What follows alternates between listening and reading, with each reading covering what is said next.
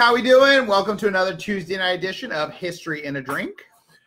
Tonight we're going to be talking about black and tans, and black and tans go back to the Irish Civil War back in 1819 to 1921. So we're going to talk about that, but let's make one first. So Excellent. The traditional black and tan is made with Guinness and harps. All right. So which Guinness is a draft. Well, it's a stout. A stout, I'm sorry. And the type that I picked of it is in the can because it has the nitrogen in it. And when you get it out of the tap, normally it's a nitrogen tap. So that makes it that velvety taste to it. And that's what makes the nitrogen beer so awesome. Okay. So when we open it. Now, stout is a very dark beer. Whoa, holy smoke. It's all over the place. Yeah. So the first half of your glass. And we're using our 99 bottles glasses today. And you fill it about halfway up with the harps. And then you have to have your special spoon. We have special spoons. All right. So we made ours ourselves. And it is just bending the spoon so that when by the way, Frank's wife, Jen, she's just seeing this spoon for the very first time. Jen, and the last time. Jen, ignore that we bent this spoon here for you because it's special because it mounts onto the top of the glass there like that. And what it does is it sits below the glass, and so that the Guinness, when you're pouring it in, will stay onto and create that layered texture. Right. So if you remember your high school chemistry, go a little higher, Look at that. Oh, it deals with the liquid density. I don't know. I teach history. I don't teach chemistry. Exactly. But we can see there that separation between the black, the Guinness, and the tan, the harp. Now, we'll talk about that in a minute, why we have those two different colors there. Now, I'm going to make a different one. And it's based on recommendations by Mark at 99 Bottles. And what he suggested... Mr. Mark Tuchman, tip off to you, sir. What he suggested is using the Dogfish Head IPA 120 and their Worldwide Stout. And in looking this up online, this is called Heaven and Hell. So just like everything else that we do here in America, I'm going to bastardize something from Europe and make it our own. All right. Excellent.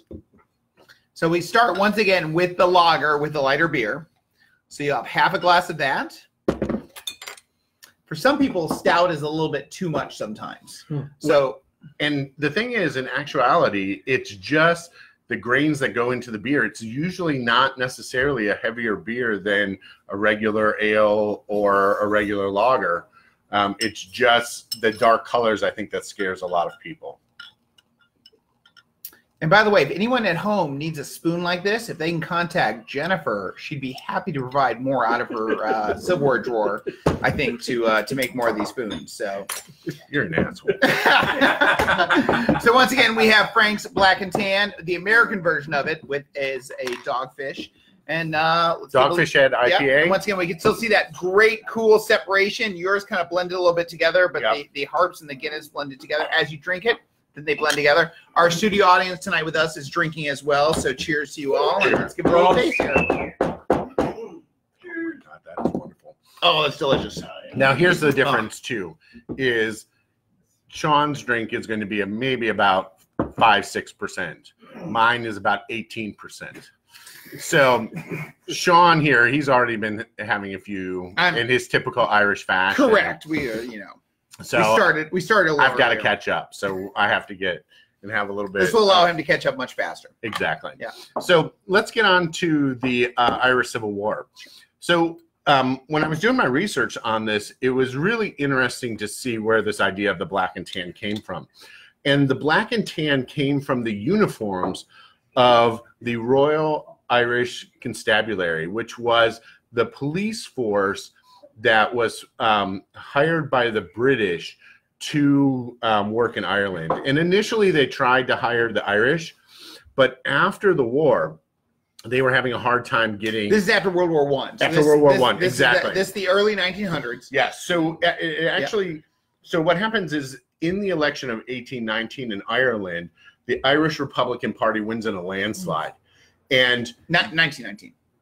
1918. 1918, not 1819. Oh, yeah. Dyslexic. Right. Don't worry. We're drinking a little bit already. That's right. So, hey. So in 1918, the Irish Republican Party wins the IRA. a landslide election. Exactly. Yep. And they decide that they are going to create their own country and break away from England, like Canada had, yep. Australia had at that time.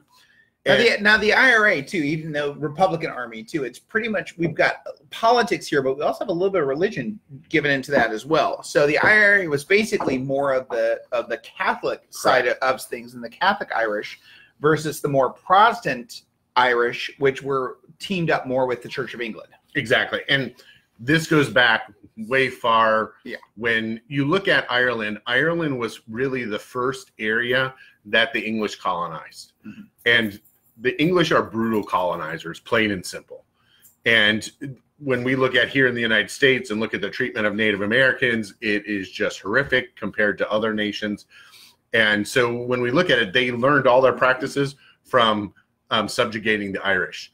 And so you have this history of over 400, 500 years of brutality against the Irish people by the British government. And when they finally get their independence, or this opportunity for it, it turns into a guerrilla war. It's not an outright revolution like we think of in so many other places around the world. Mm-hmm. And especially when you think of, at that time period, a huge revolution is going on in Russia with the communist revolution. And so there's this fear that communism is going to come to these countries like England or France and overthrow the governments that are there. So, but the problem with a guerrilla war is the Irish Republican Army, did not wear uniforms at all. So how do you know who the bad guys are? And who's just the regular civilians? Because it's really the same, and that's really what they did. Exactly, but that's where the British side came in. So the British, they had regular forces there, military forces, but then they had the RIC, the Royal Irish Constabulary, and they were basically an army, but also a police force. Basically. Correct, they were a police force, more like a quasi-military unit, and the standard issue uniform was a very dark green top, which is left over from World War I. Correct. Yep. But as they got more and more recruits for it, and they were coming from England, and they were unemployed soldiers who had fought in World War I. So we have English soldiers coming back from World War I, don't really have anything to their name. All of a sudden, the government says, "Hey, you know what? We can use you to go over here and be a police force, basically, for us in Ireland, who are having this uprising, and we're going to basically pay you and give you a job." Exactly. So over 10,000 of them go and join this in that 2-year period. Yep.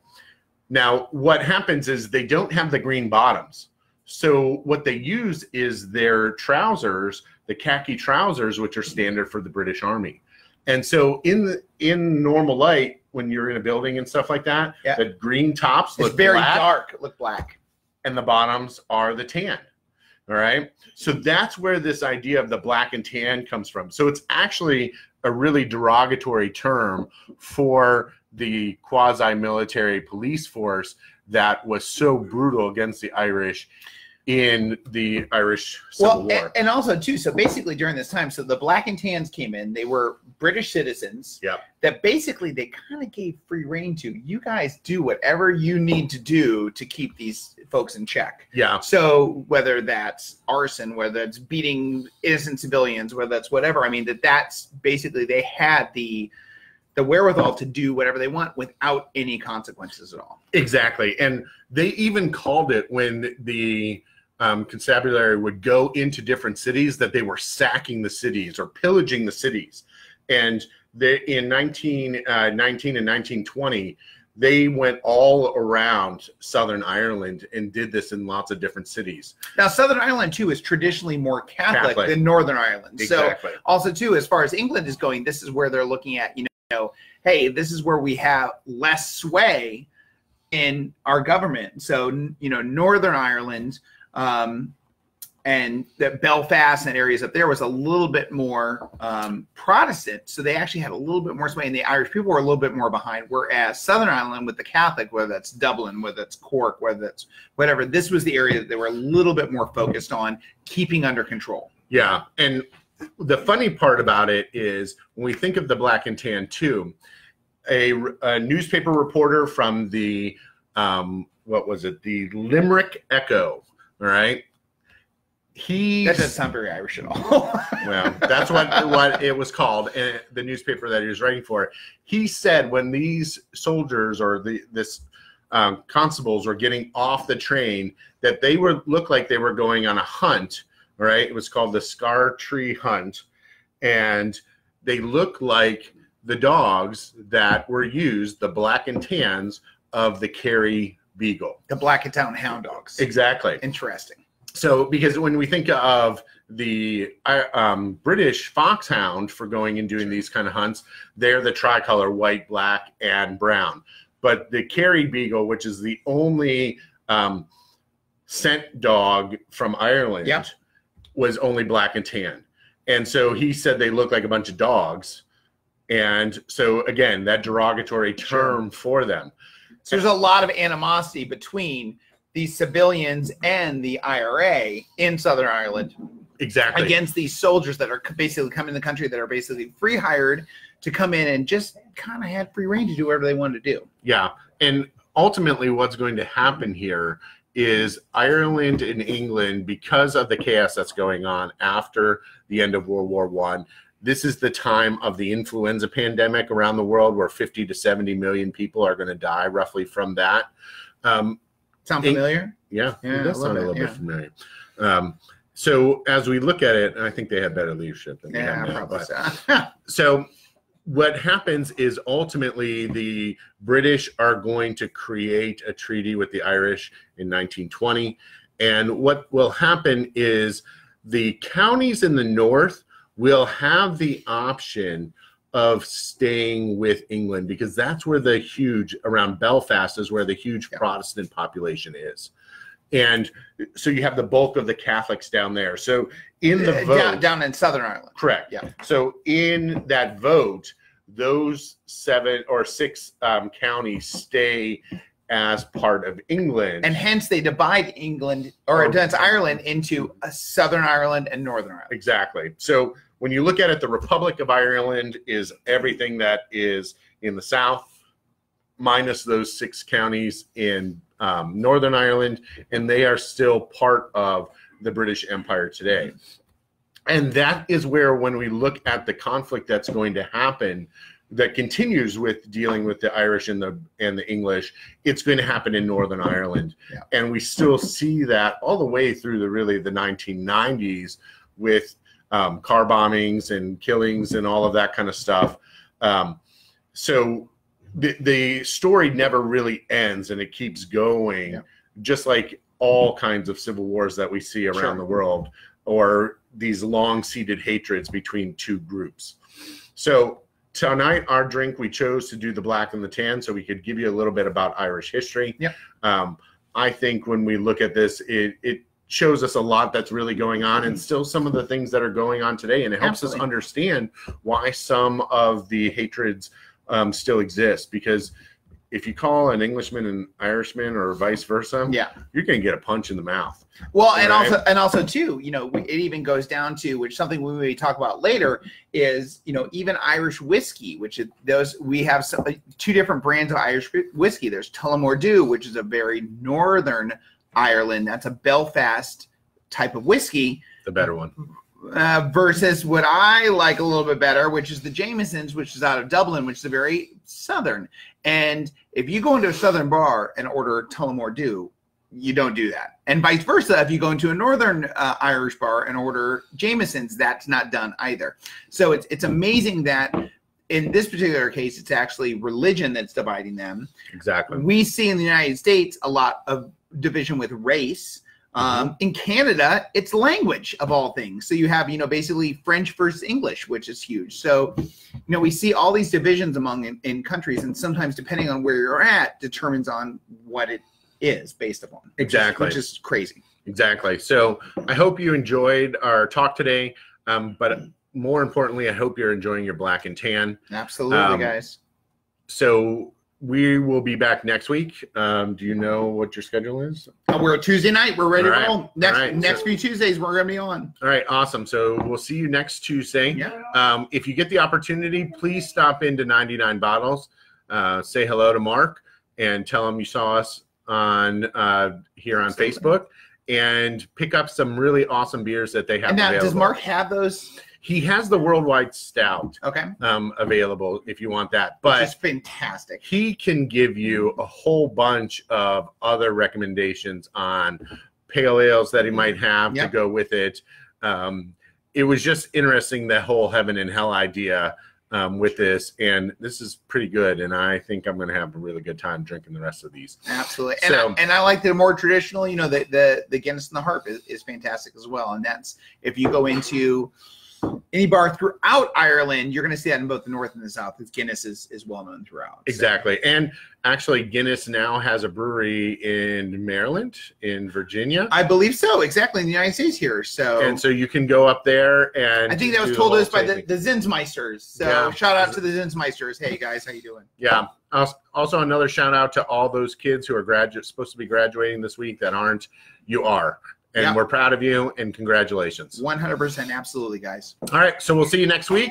And are we doing? What are we gonna do next week? Do we have something kind of different? I think what we're gonna do is we're gonna put a poll on for you guys to come on here and do it, and we're gonna list 3 different topics, and then whatever gets the most votes, that's what we're going to do as our topic for next week. The amazing thing about history and alcohol together is that there's so much variety in either one of them. We can tell stories about all kinds of crazy stuff. So take a look and see. We'd love to hear what you guys think about it, and we'll take care of our audience. You know, there was another thing. Jack, your son, was telling us that there is some desire for merchandise. You know what? I've had a couple of people asking that as well. So we may actually take a look at it. If any of you guys are watching this and would love, you know, a history and a drink shirt or another thing as well, we may be, or a glass. We're providing that as well. So keep an eye out for that. Let us know if you'd like. We can get them shipped Corona free, and now we'll be all good. All right. Have a great night.